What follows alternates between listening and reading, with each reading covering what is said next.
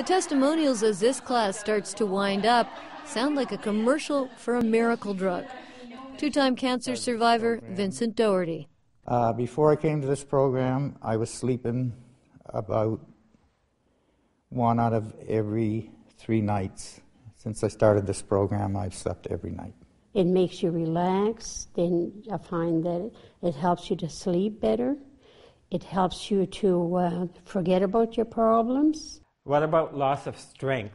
Brenda Page and Ted Godet are volunteer leaders of this free, provincially funded 6-week course. It's a community-based program for people with chronic illness developed by the Stanford School of Medicine.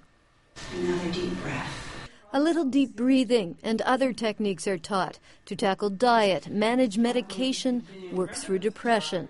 The first couple of sessions, when you're dealing with any kind of chronic disease, any kind of physical or emotional pain, it's very private. It's not something that you typically advertise to the public. So sharing with a group of people at first can be very intimidating.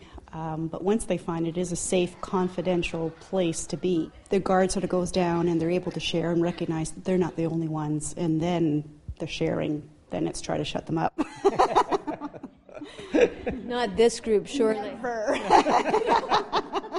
From deep breathing, plenty of exercise, and drinking lots of water, it's all about making people feel better and saving the province money.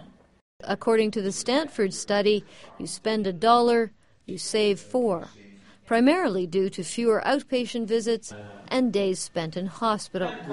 The province is now collecting data of its own. Participants in this class agreed to be contacted over the course of a year to see if they continue to benefit. Catherine Harrop, CBC News, Fredericton.